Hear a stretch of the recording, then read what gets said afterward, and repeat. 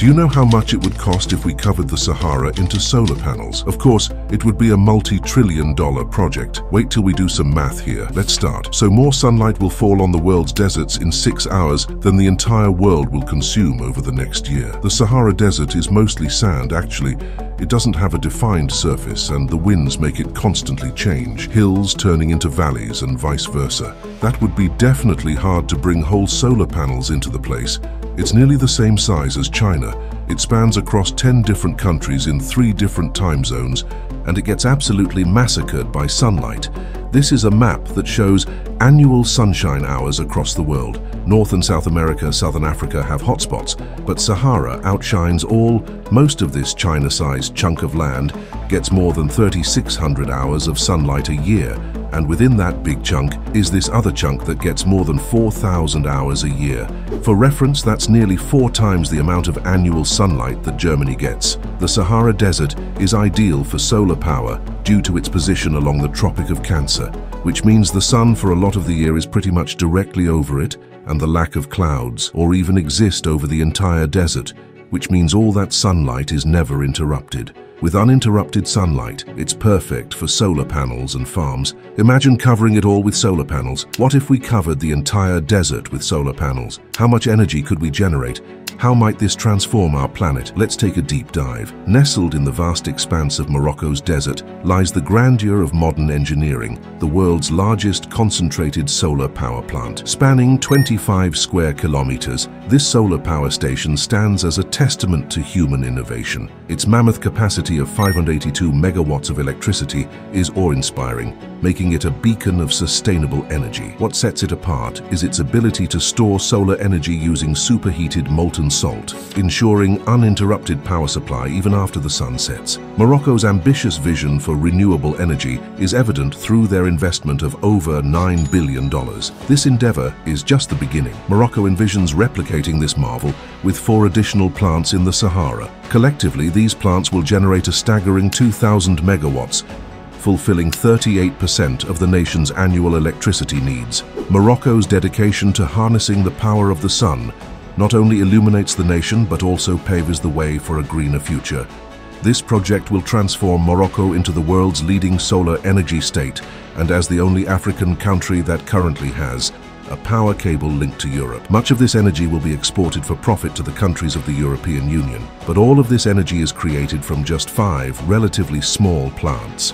What happens when we scale things up a bit and think bigger? The Desertec Foundation, a key investor in Morocco's solar project, sees vast potential in Sahara solar energy. Research from the German Aerospace Center reveals a small solar array in the Sahara could power all of Germany. Scaling up, it could meet the entire European Union's needs and even the world's electricity demands, estimated at 18 trillion watts. This highlights the transformative power of Sahara's sun and the pioneering efforts of organizations like the Desertec Foundation. Considering that a typical solar panel generates roughly 350 watts of power, this earth-powering array would encompass around 51.4 billion solar panels, and it would be roughly the same size as the US state of New Mexico. In the vastness of the Sahara, where only about 2.5 million people reside, the potential for solar energy is staggering. The sparse population, akin to Siberia, allows for ambitious solar initiatives without significant impact on locals. Desertec's vision doesn't aim to turn the entire Sahara into a solar farm,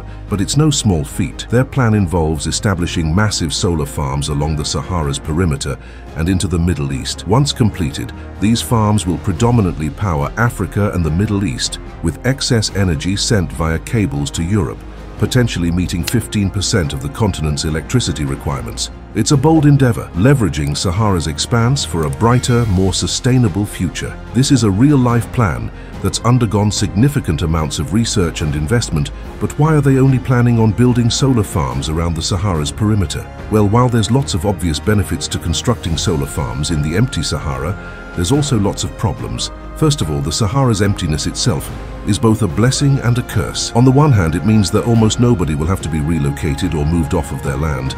But on the other hand, there isn't any infrastructure to actually get the massive amounts of supplies into place in any kind of cost-effective manner. I mean, look at this map. There's only like 4 or 5, only a handful of roads stretch from north to south.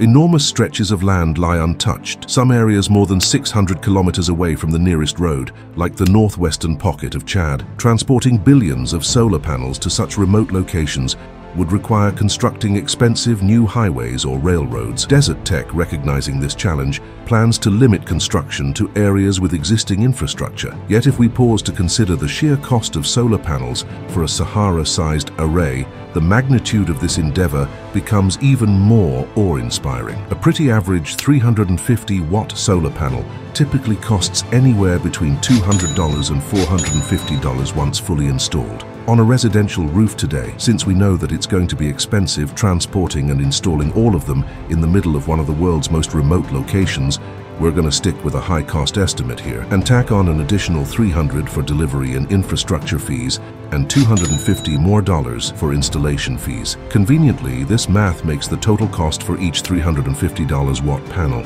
exactly $1,000. So from there you can figure out pretty quickly that the 51.4 billion solar panels needed to fit inside of our New Mexico-sized array that'll power the entire planet will cost a cool $51.4 trillion US. For reference, that's approximately 60% of the entire world's GDP, but it would enable us to immediately switch all of our electricity over to renewable solar. So that's pretty cool. All right then. Let's just assume that we've turned on infinite money and we expanded upon this by filling up the entire Sahara Desert with solar panels. What is going to happen now? Well, if we assume that the solar panels are 100% efficient, the entire Sahara Desert will probably now be producing somewhere around the neighborhood of 1.3 million terawatt-hours of electricity per year. So to put that number into perspective, the entire contemporary human species consumed about 173,000 terawatt-hours of energy in 2019. And that's not just electricity, that's all energy consumed for everything we did that year.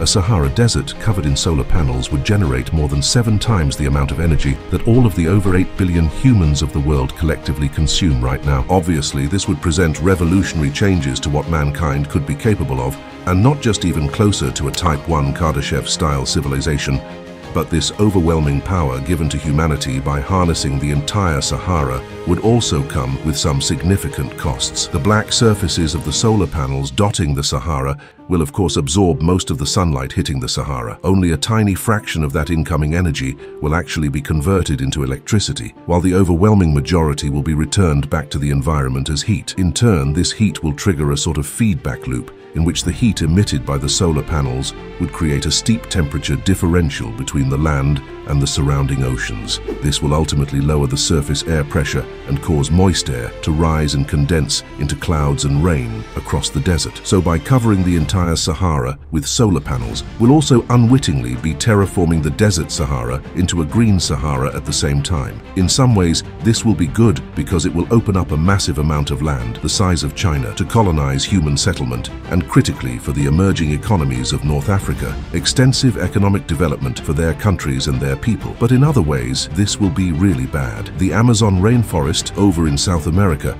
is extensively fed and fertilized by dust coming over from the Sahara that gets blown across the Atlantic, while the Atlantic ecosystems themselves also benefit from this fertile dust as well. Removing all of the sands of the Sahara Desert could create a cascade of unforeseen events that could wipe out entire ecosystems in the Atlantic, the Amazon, and probably beyond, and create an epic climate catastrophe, the likes we have never seen before. In summary, covering the entire Sahara with solar panels would be epic, but it's also not feasible. It's probably pretty dangerous, and it's not even necessary either. We only need solar panels covering the area of New Mexico to meet all 8 billion humans' modern electricity needs. And they don't even need to be all in the same place. They can be spread out across all of the world's deserts or anywhere where it's sunny. And hopefully, by the end of the century, we'll have made some pretty decent progress here. Well, what do you think? Should we build all the solar panels across the Sahara Desert? I am sure you are going to love to watch our video about